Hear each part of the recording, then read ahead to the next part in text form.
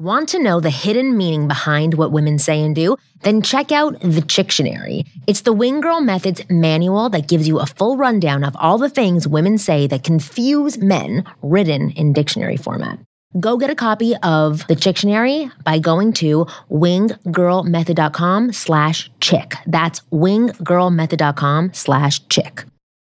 Coming up on this week's episode of the Ask Women podcast, we have a very special guest on our show. I know that I say that quite often, but this one is actually extremely special because he is going to teach you about leadership, how to lead women to open up about themselves, be more comfortable around you, express their passions to you, all with very simple questions that don't make you seem like an interviewer or like a pickup artist. So this is an amazing show. And we're also going to talk about how blowjobs and how to talk about blowjobs so that you get more blowjobs from women. So keep listening.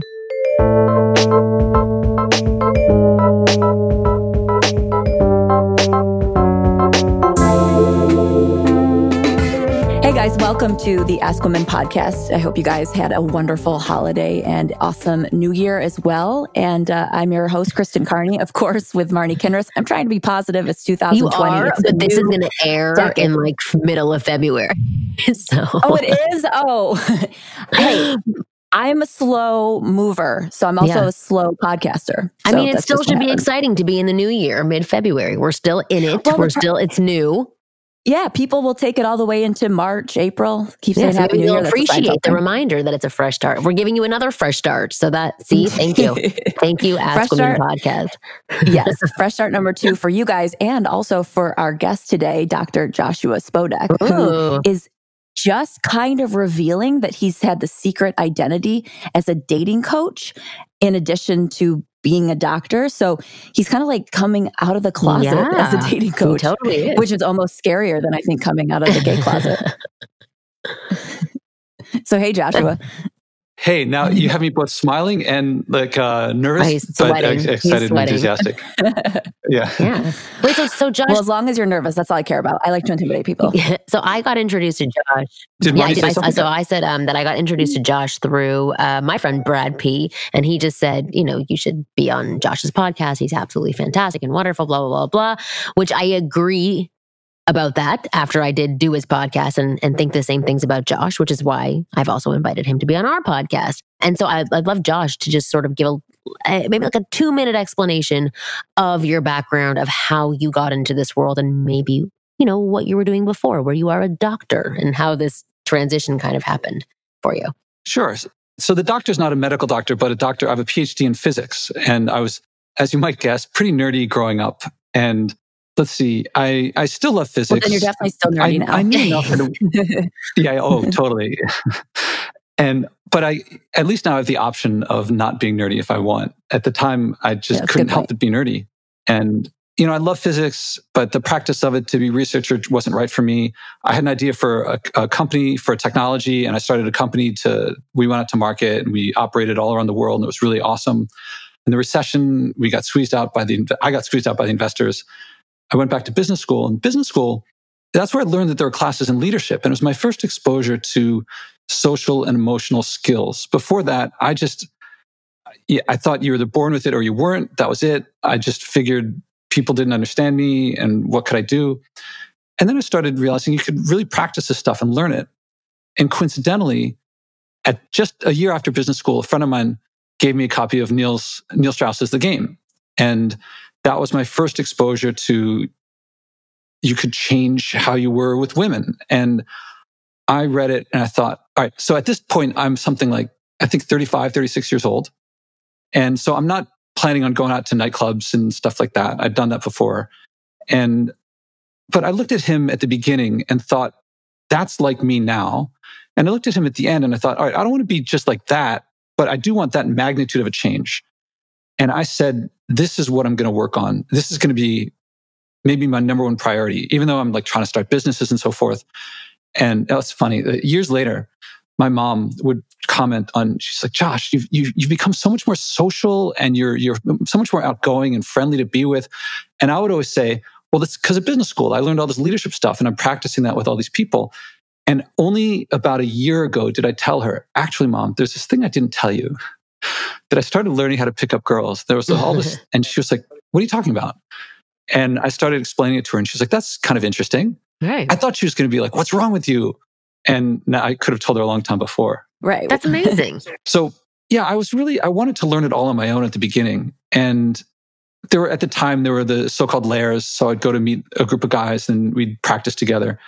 But I didn't want to get coaching for a while. And then eventually I did get coaching, and I did Brad P's 30-30, which is like a year-long program where every month you have a certain assignment. You have to keep doing it month after month. And after that, my goal was, how did I know that I was going to be really good? Partly the relationships I had with women. That was like the main measure, but also I wanted to become a coach. And eventually I tried out, and oh man, what an experience it is to try out to become a coach with Brad. And eventually I became a coach with him.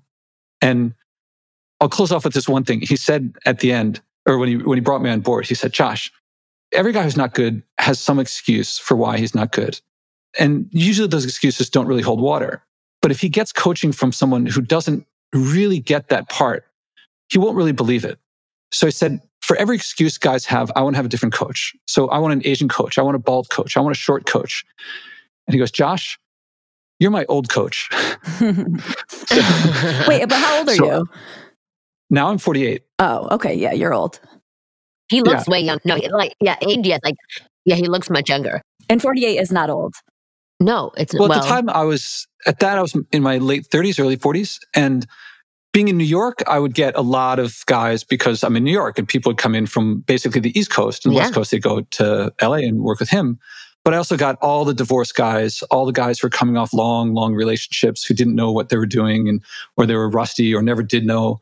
And so I got a big range, but I really started to specialize in men in long-term relationships who wanted to meet girls again, meet women again, deepen their relationships. Yeah. So I'd love to hear some advice on that. I know that the original purpose of our time together was to talk about leadership, but I'm sure that this is a part of what you're going to be sharing with us. But maybe tell us a couple of things about guys who are just coming out of a relationship, some of the common things that you see with these men, and some of the common things that you do teach them about how to reframe their thinking so that they're back to being single after being in a relationship for so long. Yeah, a lot of them were so used to how things worked, they didn't know what other women were like. And they had an expectation of, I would want to have this part of my relationship with this woman, and she wanted to have it with me. It didn't work out, but I had a role, she had a role. Why don't these other women play the role that I want them to? Right. And they didn't really know how to lead other women because it was so handed to them before.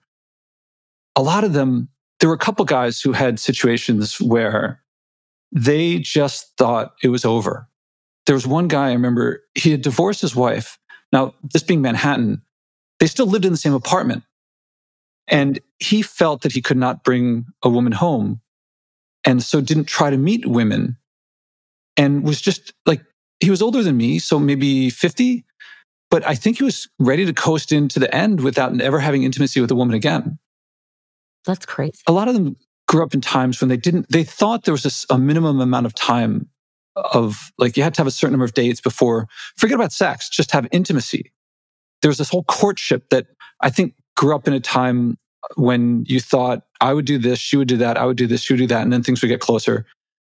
And one of the things that for me was very important was to teach how to create intimacy. And by intimacy, I don't necessarily just mean physical intimacy, emotional intimacy, intellectual intimacy, vulnerability, quickly.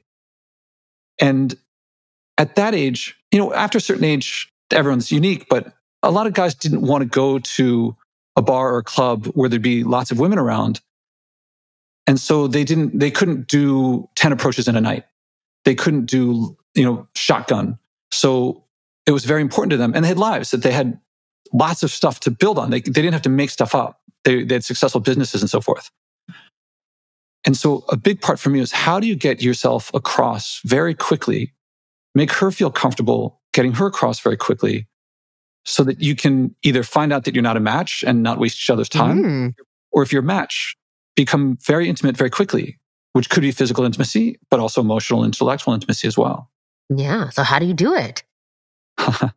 So there's a lot of things. I mean, the bread and butter that we would do would be one-on-one coaching. The guys would come to New York and we spend a day together. And the first couple hours was actually mostly talking about what's worked and what hasn't worked. I really had to know who this individual was in order to find out what worked, what didn't work, what he was looking for, what he wasn't looking for. And then a bit of practice of, one thing great about New York, there's lots of expressing those things. Yeah. Yeah. And also I remember one guy, this would happen a fair amount actually. Guys who'd say like, I would say, what type of woman are you interested in? Because, it's all fine with me but it won't really work if you approach women you're not really interested in. And overwhelmingly they'd say, oh, all women. And then you go out and like, they'd only approach women with one skin color or one hair color or one appearance of sorts. And I'd be like, it looks like you got a type there. And they're like, yeah.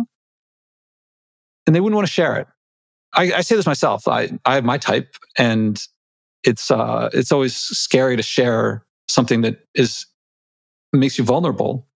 Yeah. But actually, after a bit of calibration and finding out where this guy was, I would then give him exercises to work on what he wasn't so strong in. One huge thing, almost every guy I would ask in the lingo, I would say, how's your kino? How's your physical interaction with the woman? Do you touch her effectively in a non-threatening way, in an inviting way? Is that what kino is? Yeah, it's from the word kinesthetic. Kino is touching. Yeah, it's touching. Okay. Yeah, I don't know that. I'm not smart. I don't think it's a matter of smart. You're not a pickup artist. That's why I was going to interject and say it's touching as well. Yeah. Every guy I asked would say, I'm really good at that. And not one single one of them was really solid. Okay, so let me jump in here real quick. Really? I'm going to grab onto that kino thing and maybe take the conversation in a direction Marni's going to get mad at. And we can come right back to where we were. Well, so I'm wondering, in my opinion, as a woman, if I heard a guy use industry speak like that in terms of hitting on women, I would be totally grossed out.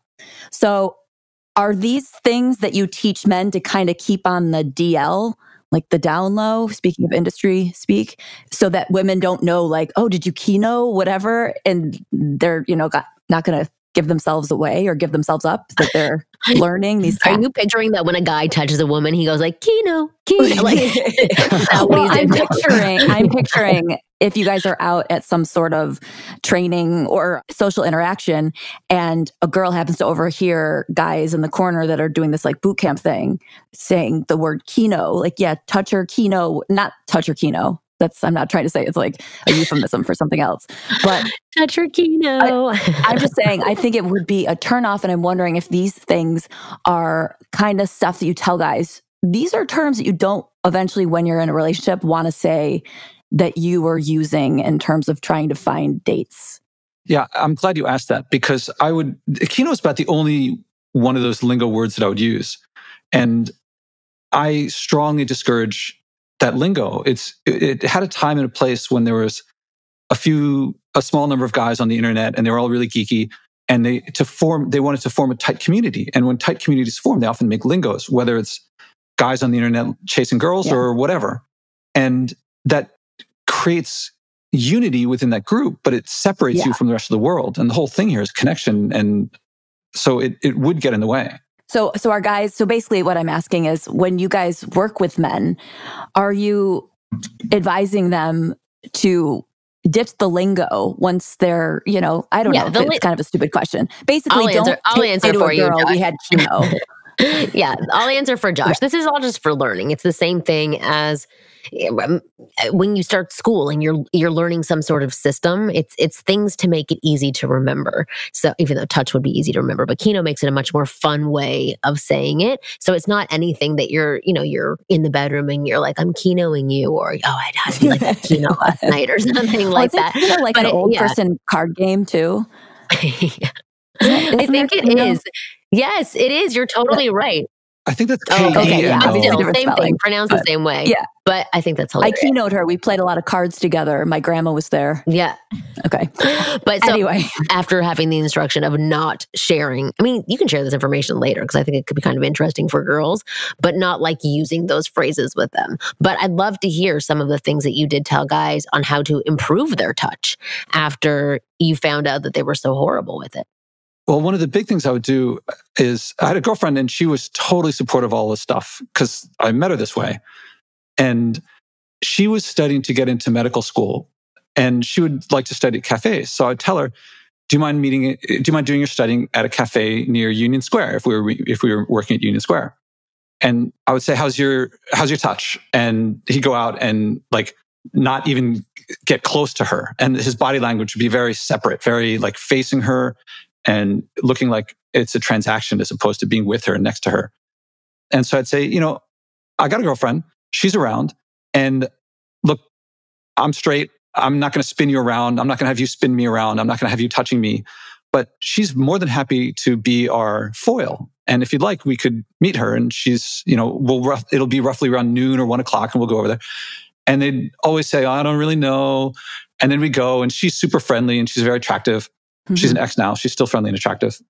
And then I would say, here's some things to practice. And I would show him things that he could do with her. Like when you meet, how to walk up to her and put your hands out. So she'll put her hands in your hands. And then I do this little double cheek kiss and spin her around. And it ends with her hand in the inside of my elbow. And I would start walking. And this little move it's got a bit of dance in it. And girls love it. I mean, I can't say all girls love it. There's obviously a selection effect. The girls that love it are the ones that stick with me are the ones who like that. And the guy would be like, whoa, what's that? And I'd say, okay, here's what you do. You do it like this. And then he'd try it and he'd fumble and he'd do it all wrong. And she'd kind of be patient.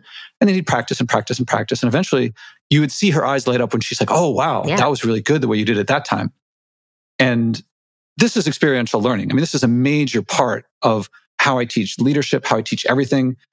And you have to start with very simple things and advance to more advanced things. So another thing I would teach, because she really loved it, was she loved being thrown against a wall. And I don't know how this sounds to people if they haven't heard it before, but this would be walking. I mean, the optimal time is when I'm walking down the street. She's to one side of me. There's a wall to my left. She says something that makes me laugh or says something that I really love. And I want to make her feel great about that. Or maybe she like patted me on the butt or did something sexy to me. And then I'll spin her around in front of me so that she goes against, like say she's on my right. I'll grab her hand or her waist rather and spin her around in front of me. So now she's coming over to my left. And then I put one hand behind her so that she doesn't hit the wall herself. My hand is there.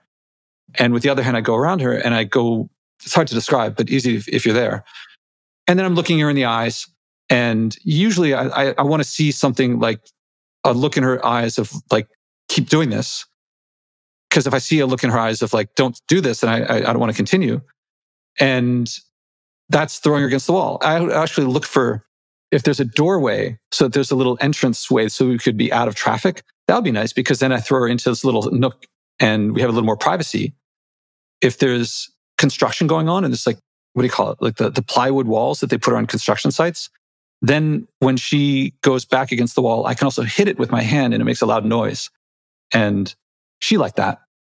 You can't do that. This is not like when you're first meeting a girl. Right. But these can all definitely be sexy for sure. And I think it's important that it's okay to start awkward because this stuff is like, that's advanced, I think, or that sounds very suave. So it's okay to not start out at that level. Oh, yeah. This is, if they're with me for a day, I want to teach them some things that they're going to reach later. Right. For me, the first time someone taught me about throwing a girl against the wall, it was mind-blowing because I thought, well, that sounds violent. That doesn't sound like something anyone would like. Yeah. And the guy walked me through and was like, put your feet here and put your hands there. And then one day I was doing it and I spun a girl around and against a wall. And the look in her eyes was just like, I don't know what you did, but more. And I was like, oh, women aren't fragile. If anything, we want it. Yeah. Women aren't. Yeah, no, we can definitely take a good roughen up sometimes in a sexy way, for sure. Yeah. And I, a lot of my learning about my relationships with women and creating intimacy with them and getting closer with them it made me rethink everything that I knew before, because I had always put women up on a pedestal, and I just felt like I was lucky just to be talking to one who had a modicum of beauty or intelligence, and I just had to earn everything from them. And that was really dehumanizing. I thought it was putting them up, but it was just separating. And I felt like that was what society taught me. I felt like I was being a really good boy, a nice guy, you could say. And now it's much more about connecting with them. Who is this individual with me right here, right now? And how can I share myself? How do I make her feel comfortable sharing herself? That's really the techniques I learned there, of making someone feel comfortable sharing what makes them feel vulnerable. Yeah. That's what their passions are. I should say that word first. How to make someone feel comfortable sharing what she cares about. Yeah, people. And it's not just women, men too, in terms of a leadership context. What motivates someone? Because most people, what they're passionate about makes them feel vulnerable. And so they protect it. But it's also the most important things in our lives are the things that we care about most. That really genuinely could not be truer. Because it's like, if anyone brings up comedy or somewhat of a comedian type, if anyone brings that up, I instantly almost go into a shell. And that's my favorite thing in the world. And let me ask, if you meet someone who, when they make you feel comfortable talking about it, and when you talk about it, they speak about it in a supportive, non-judgmental way, how do you respond? Super positively. Because all of a sudden I realize I don't have to be on the defensive, and I don't have to over-explain who I am or why I like it or why I might consider myself funny. And all of a sudden you're just accepted, and then you can be. And I think being is the most important part of being able to be vulnerable, is when you can just be. And that's what I worked on, was how to behave and communicate in ways to make the other person feel comfortable sharing what they care about most.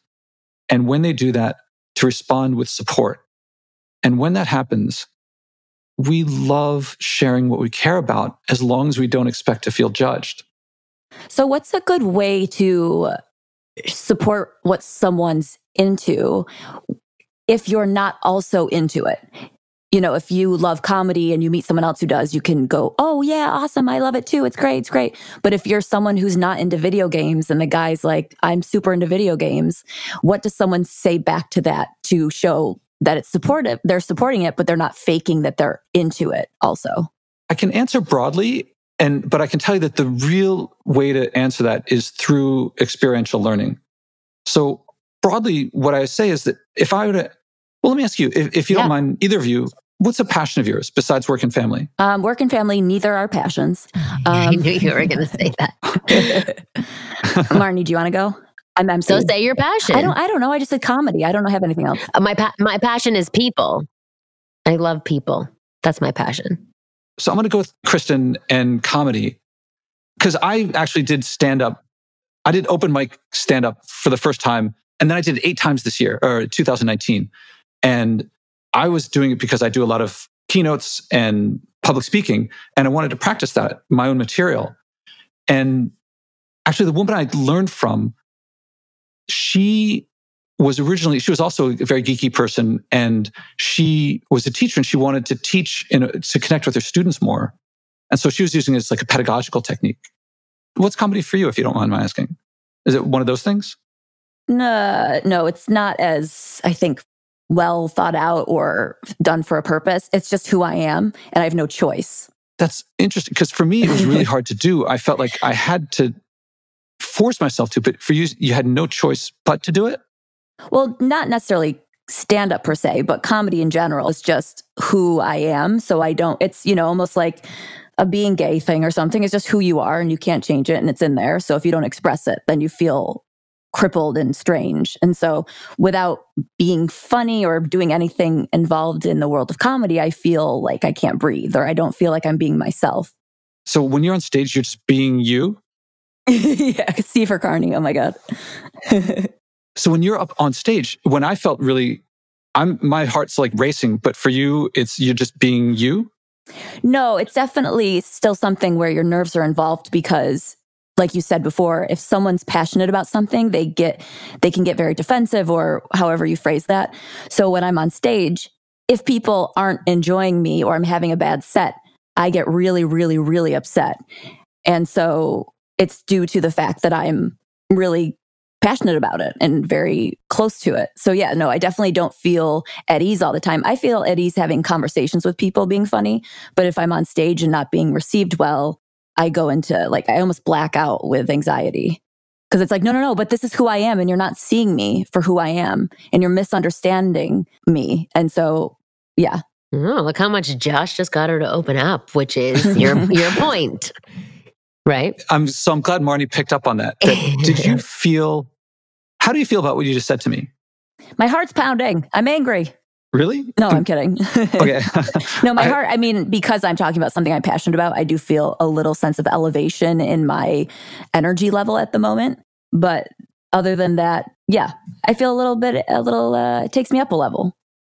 Okay. And when you joked, I was pretty sure you were joking, but I had to say really because I knew that I was talking about something important to you. And if I didn't treat that respectfully, even once, I could lose everything. Now, you asked me a little while ago, how do you make someone feel comfortable? And I don't know if you could tell, did you feel like I was running a script with you? A little bit, yes. Okay.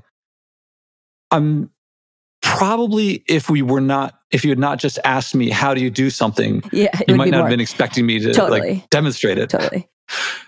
So I asked you what a passion of yours was. Yeah. If you guys were sitting on a date and you had this guy. Yeah. So one of the things that I did was when you said what a passion of yours was, a lot of people, when they heard comedy, would say, really, why? Or they might ask you more. But for you just to say comedy, you're going out a bit on a limb, because I could judge you for that. I could laugh at you, or I could, and not in the way that you meant to be laughed at. I could manipulate you.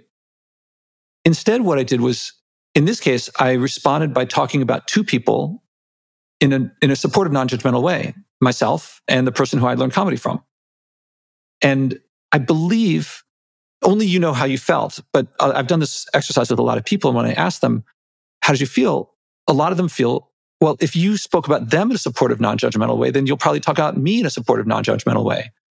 And that usually leads someone to go a little bit farther out. You know, when you say comedy, you're not, just because I ask you your passion, you're not going to tell me your whole life story and everything about it, because you're a bit nervous. Oh, I might.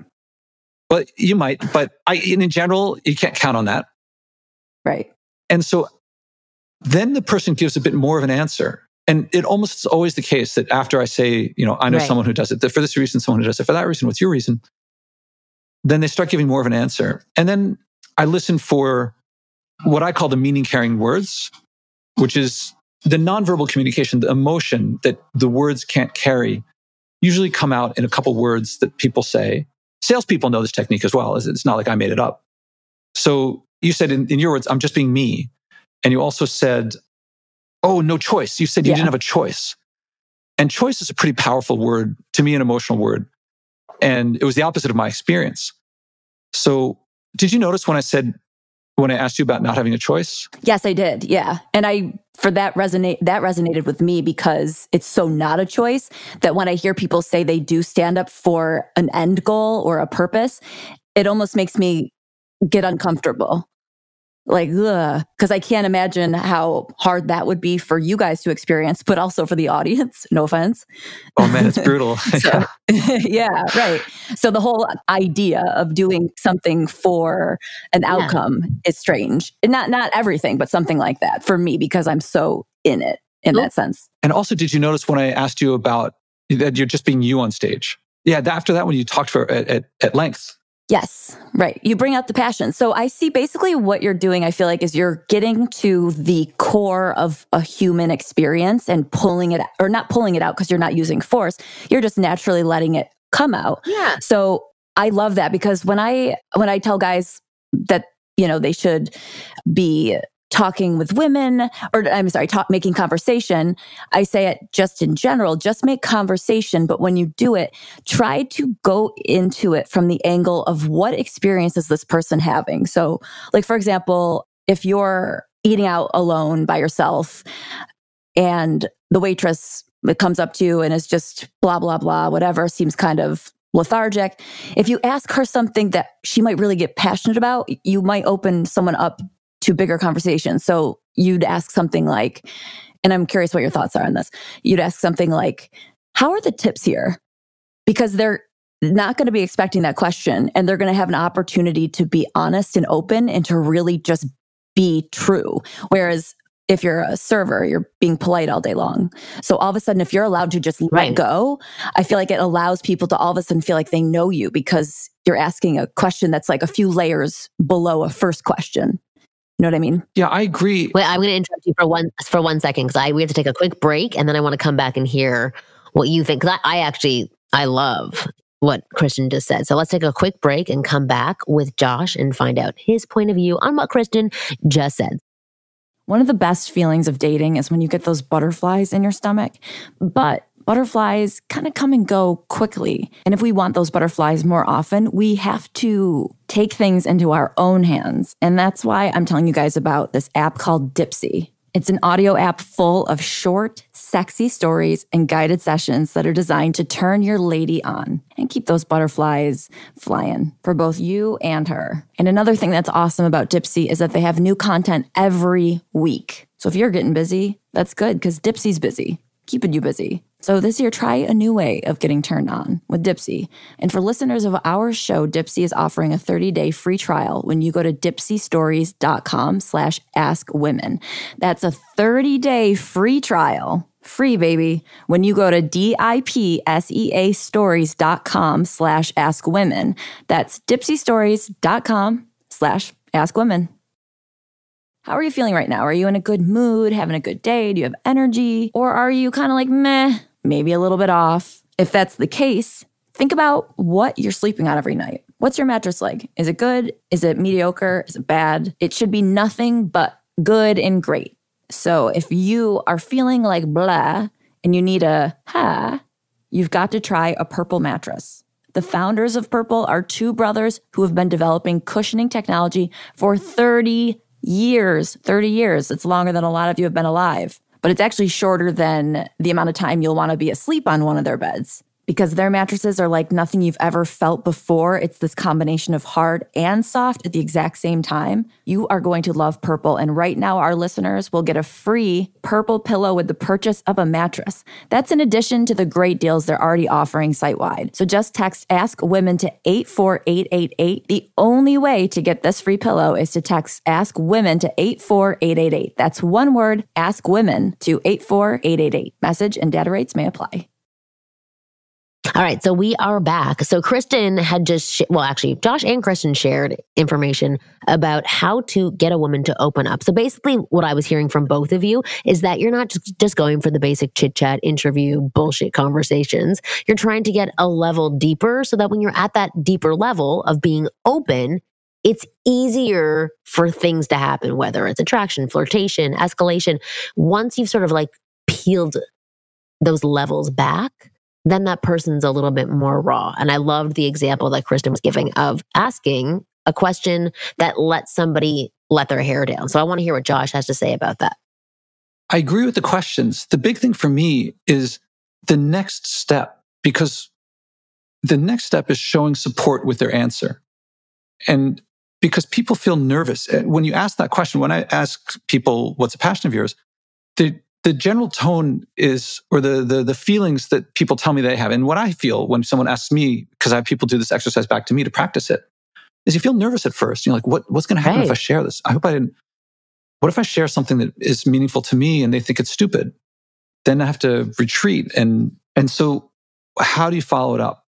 One way is to talk about other people in a supportive, non-judgmental way. There's a couple other ways too.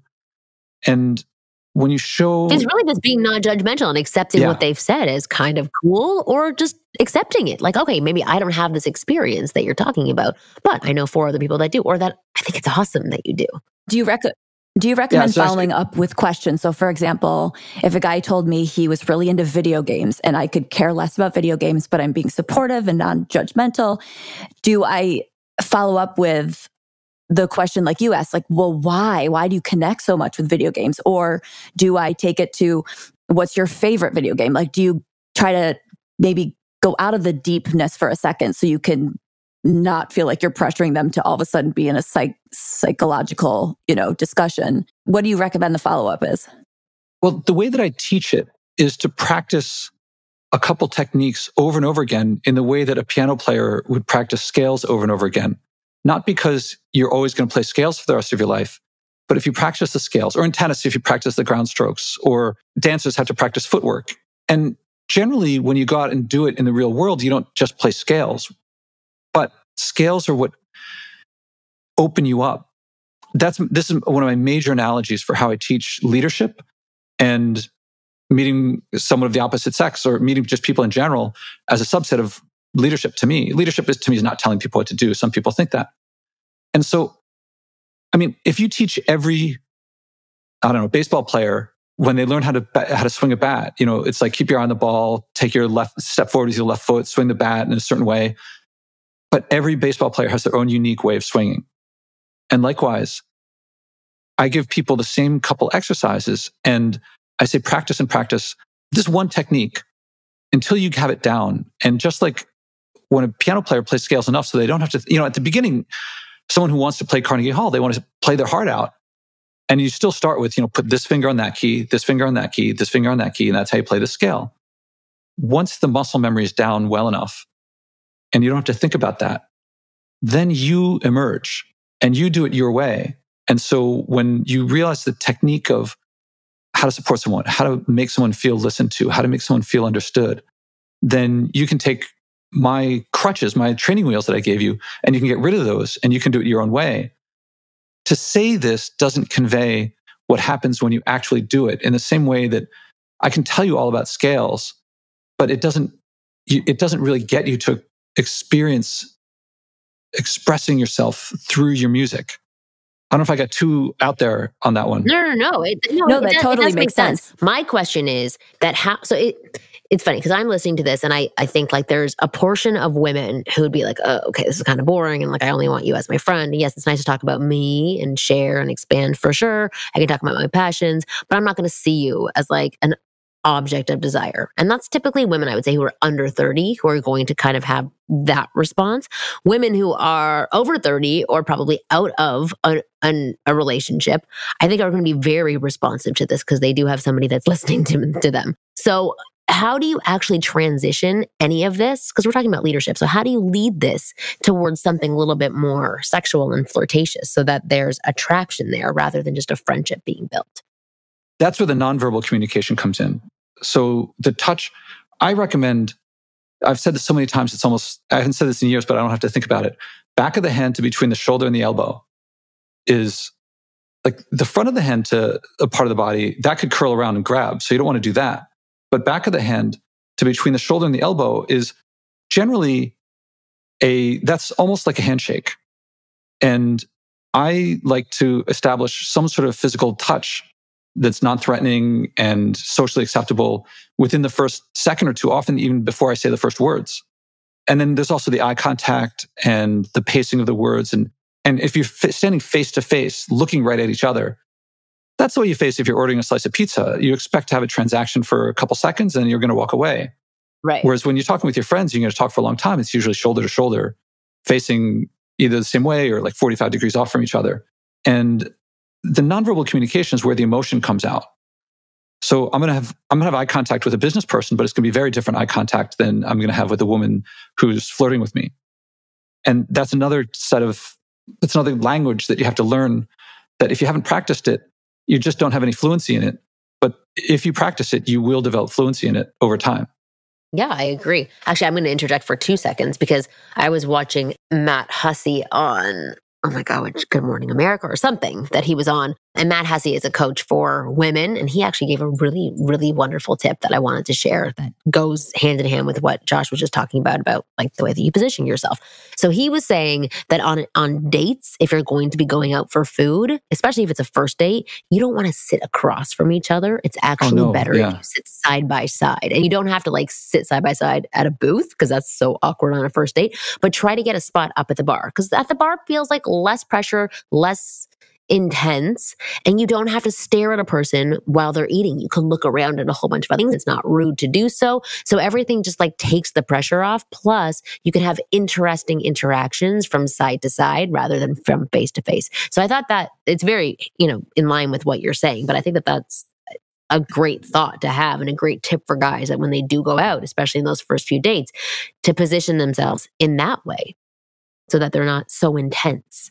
Yeah, now I'm going to jump way far ahead. After a man has gotten very skilled at expressing himself and putting himself out there so he can be vulnerable, and if she likes what she sees and she supports you back, then I like my first date. I mean, I'm not dating, I'm with someone now, but when I was dating, my go-to first date would be to meet her nearby and overtly say, like, come over to my place for dinner.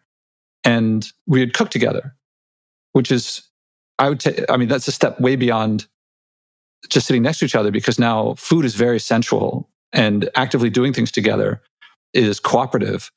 And the challenge is, how can you meet someone so that the first time you meet, whether it's online or in person, that she feels comfortable enough coming over to your place? That's not easily done, but it's well within the realm of possibility. But it comes with practice. Absolutely. We're going to wrap up our show pretty soon, but I want to cover one thing that you had written to me. So you said that things we could talk about today. One was a talk that you've never shared publicly that connects blowjobs to the core of how to lead effectively. It leads to how I've made my peer group, which include, do you want me to share this? Or I wasn't sure if I could read this, but it includes I actually don't even know. What is that Nobel word? Prize winners? Nobel Prize winners, Victoria's Secret angels, and titans of industry. So these are people who are in your friend circle, and they're things that you've done similar to what you're sharing now that have made you be able to be friends with these people because you are one of these people now. But I wanted to hear the connection between blowjobs to the core of how to lead effectively. I thought that was interesting. So I'd like to hear what your thoughts are on this and what you want to talk about. Now, I'd love to share. It may take a little time. I don't want to go over. No, we have about 7 minutes. 7 minutes is probably not going to fit in that time, but I'll start it. And if we want to keep going, we can keep going on another time or something like that. Okay.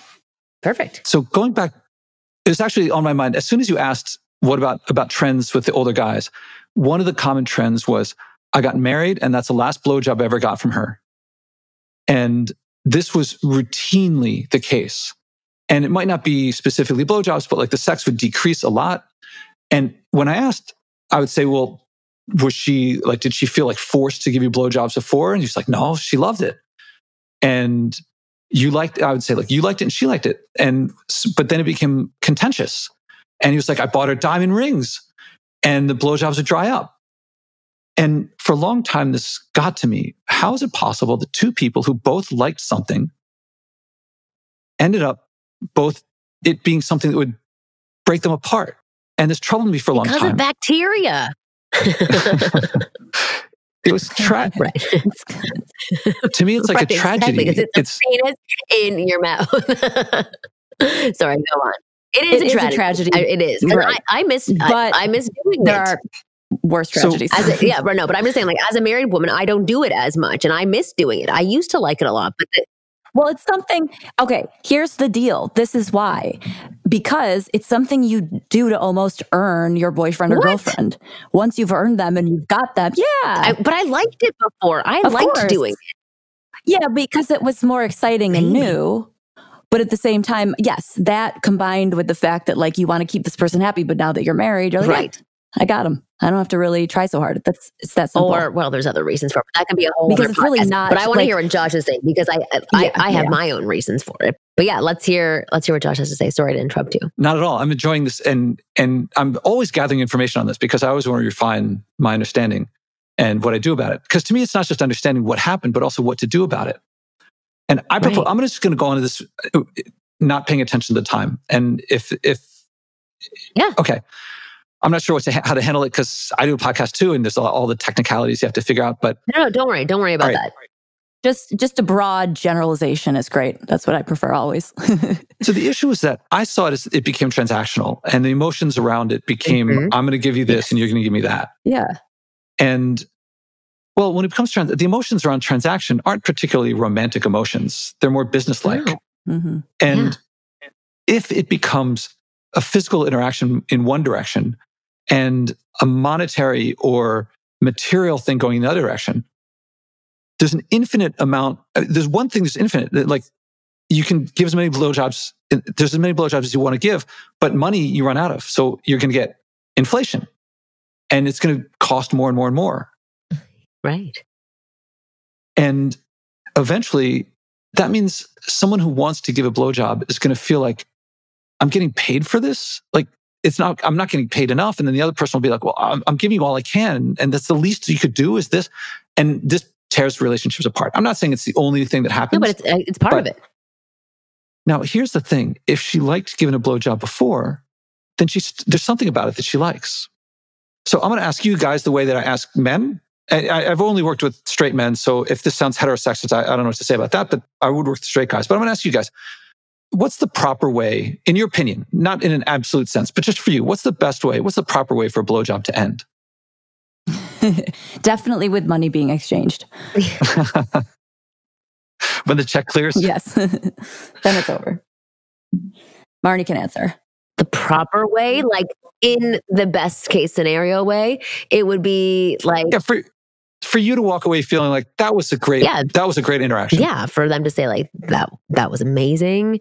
Maybe give me a kiss after I've cleaned up. I'm not like a girl who needs to have a kiss after I've had somebody's penis in my mouth. I can go and clean up and wash my mouth. So I don't need that. But yeah, somebody saying like, that was amazing, like absolutely amazing. Then pulling me in close afterwards would be great. Not just like a finale. Like, okay, great, we're done.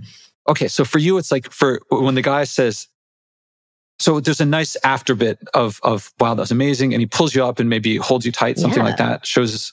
And either reciprocates unless he had done something before. But yeah, that it wasn't like the end. Okay. And what might you guess for a lot of guys, what might their answer be of how a blowjob ends properly? Coming. Yeah. That's what I would say too. So a lot of guys might say that, when he comes, or in his words, he would say, when I come, that's when it's over. And all right, so I would say to them, okay, I'm going to say to you, and I'll say to you what I say to them, that in my opinion, a blowjob ends properly when the woman says to me, thank you. Wait, what? When the woman says thank you. Like she's thanking you for allowing you to give you a blowjob. Okay, so I'm sorry, what are That's they not quite them for? So I let it hang there for a while. I know I'm saying something. I generally believe that I think that I'm saying something that most men will be like, what? That's odd. I wouldn't expect that. And so I let it sit there for them to think about it for a bit because it's not the usual thing. So if she doesn't want to give a blowjob, I don't want her to give it. It has to be coming from something internal to herself. She wants to I don't want a blowjob unless she has a reason for wanting to do it. And if she wants to, if there's anything about blowjobs that she likes, I know I got something that she doesn't have that makes it possible. And so there's something that we've done together. Now, what does she like about it? Different women are going to like blowjobs for different reasons. And just some reasons might be some women are going to want to please a man and make him feel good, which could be make him feel good emotionally. But some women might like to make a man feel good physically. Some women might be into a power play and she wants to be dominant. Or some women, they might be into improving themselves and they want to get better and more skilled. And it's really about getting really good themselves. Whatever it is, I don't know what it is, but she does. Right. And so I want the blowjob for her to be what she wants out of it. So if she likes being submissive and I treat it like it's something where she's dominant, even if she likes it in principle, I might mess it up for her. If she really wants to be on her knees and feeling like she's submitting, and I'm like, you're so strong when you do that. I love when you tell me what to do. That might turn her off. Okay. So I got to find out what she likes. Going back to what I said before, and this is the core of my leadership technique, is I have to behave and communicate in ways to make her feel comfortable sharing what it means for her. Yeah, absolutely. When I find that out, sorry? I said absolutely. And that goes across in every area of your relationship. It's about communication. Everything you're talking about, I completely agree with, and I hear what you're saying. And so I want it to be for her what she wants it to be. And so I'm going to adopt my perspective. Now, if she likes to be submissive and I like to be submissive, which I don't, but if that were the case, then it might not match because the poles aren't quite, they don't fit together. So it has to be within the realm of, you have to realize what I want and what she wants. They have to be close enough that they can match. And usually they do. And if they do, then I want to express myself and make her feel comfortable and support her for what she's doing in her heart, and make it that for her. So that when she's done, if she's into making herself better and learning, then I might say, wow, that's the best one you've done so far. I can't wait to see how you do it next time. And if she's into making me feel good, I want to say, wow, that made me feel so good. I almost blacked out, or something like that. So I want to be true to myself, but I also want to tune myself to what makes it great for her. Yeah, which I think is wonderful. I mean, that's in every area of the relationship. I think what happens once you get married is that maybe you are right, Kristen, what you were saying. It's not like, okay, I want this ring on my finger. I want this marriage. I want whatever it is that your goal is with this person, of like, not that you're doing it to get that, but it's still like a pleasing thing. And he'll like me more if I do this, or this is awesome that I'm doing this. I'm a great girlfriend that I'm doing. There's something subconscious that is happening there. Yeah, because I mean, let's be honest, unless we're at like, some sex convention where everyone's super into sex, blowjobs really, I mean, it's like running on a treadmill. And it's like me thanking the treadmill. Like, thank you, treadmill, for letting me run on you and feel like death now. I'm going to get something good out of the fact that I ran on the treadmill, but it's work. If you're not a woman and you've never done it before, right, women aren't always turned on the way men are. Men are always ready to go. And if you're a woman and you're not really feeling like deeply sexual, and all of a sudden, this idea of a blowjob, you're kind of like, all right, it's like going to the gym. All right, I got to get this done. Because you can't always love a blowjob. Yeah. That's where I was going to make my point. Yeah, because I think that when you're married, there's other things that make you feel sexual that were not in place when you were just in a relationship. It's like something shifts. There's different responsibilities, there's different stresses, there are different roles that you have now, that suddenly the way to make you feel sexy is not the same way as it was before, which I think what Josh is talking about is like really just checking in with the person that you're with and figuring out what turns them on, what's super sexy. Kristen said it a million times on this podcast. Like, you empty the dishwasher, like that gets me wet. Like, like that gets me going. Like that, those things do come into play for women later on down the road, and they become more difficult for partners to give. So while, the focus of leadership in the bedroom by understanding what your partner likes is fantastic, I think that it does expand a little bit more. But I think that your tool of actively listening and being inquisitive is wonderful, from the first date all the way up until, you die side by side. So I think that it's wonderful. And I completely agree with you, Josh. And I'm going to apply it to a totally different, I'm going to show you how I apply it to a totally different area. So my podcast that Marni, this from experience, is I have the Leadership in the Environment podcast. And basically everyone I've met knows that there's some environmental issues in the world. Even if you don't believe in global warming, you still don't want mercury in your fish. And virtually no one is really trying to act on it, trying to act sustainably. I mean, they'll do some stuff with straws, but they're not doing really big things. And if you listen to my podcast with my guests, I don't do what almost everyone else does. What I see in the world is there's a lot of people saying, like, here's some tips, here's something you could do for the environment. But it's not asking the person what they care about. And so on my podcast, and on my first TEDx talk, I explain exactly this process, but I ask people, what does the environment mean to you? And almost always, they give some non-committal answer, some abstract answer.